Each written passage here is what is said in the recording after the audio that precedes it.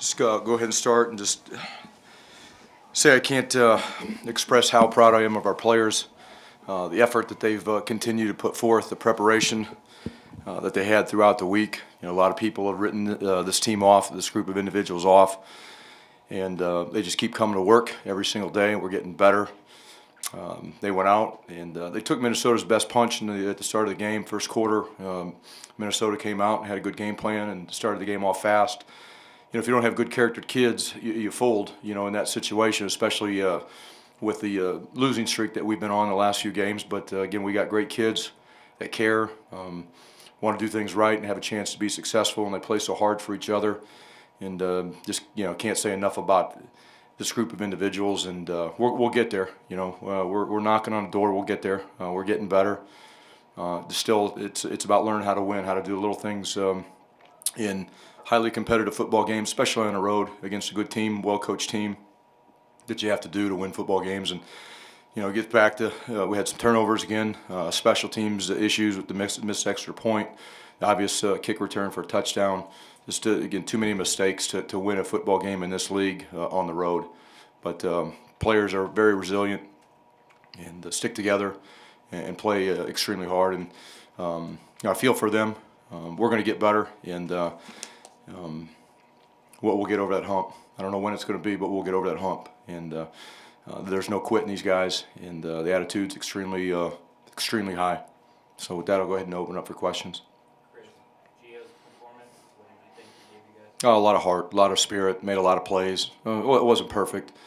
Had a misread on the interception there at the end of the first half. You know, we wanted to fade to Carlton where it was, you know, fairly safe throw, and he saw something from the safety that took his eyes to a different read, and you know, it's due to some inexperience, and you know, we had a fumble, had another interception there in the second half into a coverage where they rolled up. But I thought overall, Gio played his heart out for his first start, and not getting a lot of reps even in practice throughout the course of the year.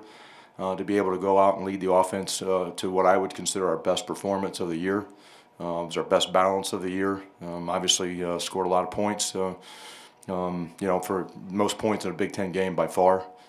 Really happy for the kid, and excited about what he can do as we move forward. He was operating on one leg too. He hurt his hamstring early in the game on a run, and you know, we had to bring Tylen in there. We wanted a quarterback run, and just couldn't do it with Gio. He was hurting, so we had to bring him out a couple times in the game. But the kid's a warrior. You know, he wasn't going to sit on the sideline long. Got him looked at, and he wanted to go right back in. But we were limited with some of the things he could do after the hamstring. Chris, to piggyback on that, did the other players, did they feed off that, and just the energy and just the toughness you had? Yeah, absolutely. I think not only the offense, but the whole sideline, coaching staff sideline. And you know, we're in there at halftime, and we're down. I think it was 21-10 at half. And we just gone down the field and you know, made a mistake at the end, but there was a lot of confidence in the locker room after that drive. A lot of it was because of Gio leading the offense. He could do some things that we haven't been able to do this year. Extend plays with his feet, scramble, some quarterback runs early in the game. It gives everybody a lot of confidence when your quarterback can do that. And I think he did a lot for our whole football team today.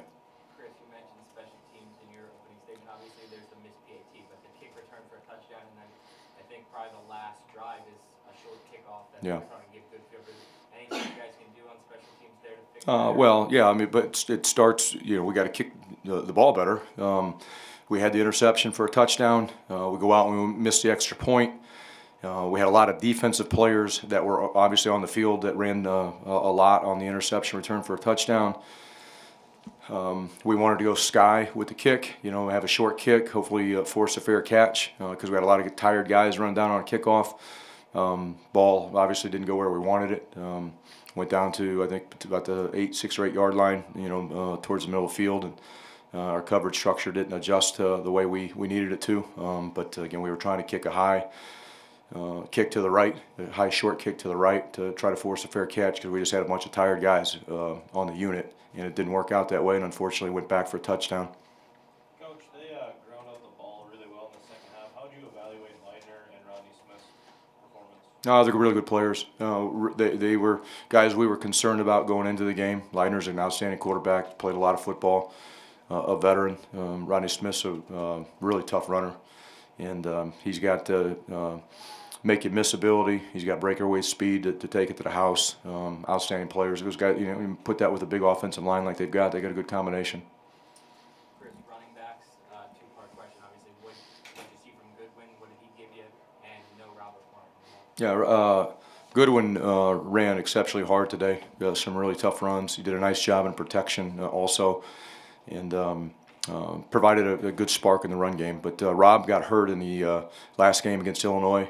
There was a lot of questions about the carries for Rob in the Illinois games because he got hurt, and he tried to practice this week, did not practice this week, and just couldn't go.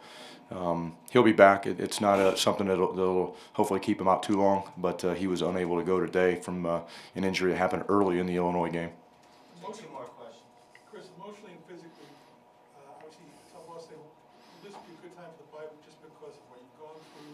Like I said, just the losing streak and the fact you have so many guys playing. Yeah, I mean the losing streak is what it is. It's more about guys' physical and mental health right now. We are beat up.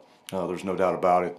It's been a long stretch, and yeah, we need the bye week bad. And when we look at the bye week objectives, the first and foremost is to get our guys healthy. We'll continue to practice, and we'll get at some point an early jump on Indiana, our next opponent. But it's more about getting healthy mentally and physically right now.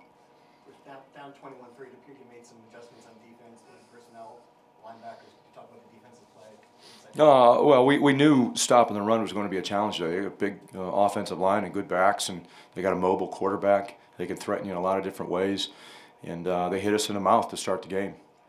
They came out and pushed us around and knocked us back, and even when we fit things right, our linebackers were struggling to tackle the running backs for no gain or they were getting dragged for a number of yards, and it wasn't really much about adjustments. It was more about getting used to the speed and power of their O-line and their backs, and the physicality of how they were playing more than anything.